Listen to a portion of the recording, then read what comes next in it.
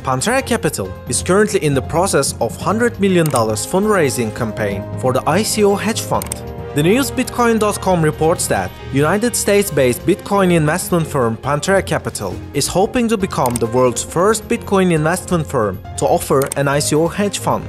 The fund will be open to private and institutional US-based investors, offering a means for many venture capital firms to participate in the ICO markets that are otherwise unable to directly invest in cryptocurrency projects due to company policies. The company plans to open up to non-US investors in the future.